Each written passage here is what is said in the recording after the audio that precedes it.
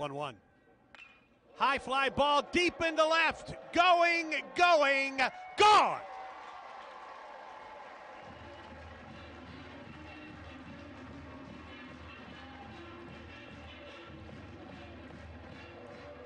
Over the monster and left. Third home run of the year for Ryan Bliss, and the Tigers go up 1-0. 1-2 pitch. Hill chops one up the middle. It's through for a base hit. Here comes Miller. He will score without a throw. Tigers on top 2-0 on the single by Cam Hill.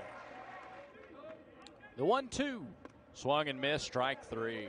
Straight fastball in at 88. 5 strikeouts for Greenhill.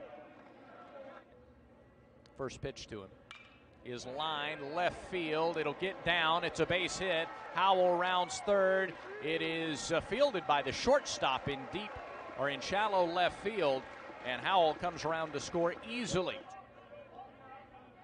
Breaking ball, bouncing ball, high bouncer to second.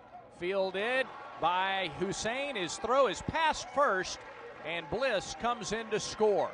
4-0 Auburn. On the way. High fly ball, deep to right, and gone.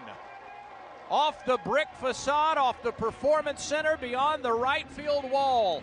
4th home run of the year for Tyler Miller. It scores 3, and it's 7-0 Tigers.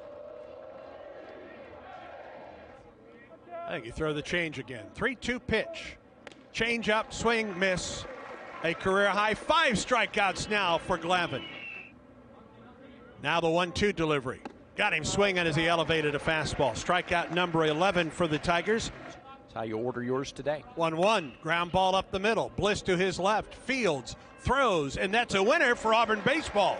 A shutout winner tonight for the Tigers. The combination of Cody Greenhill, Peyton Glavin, and Carson Swilling shut out Little Rock on 3 base hits and strikeout 11.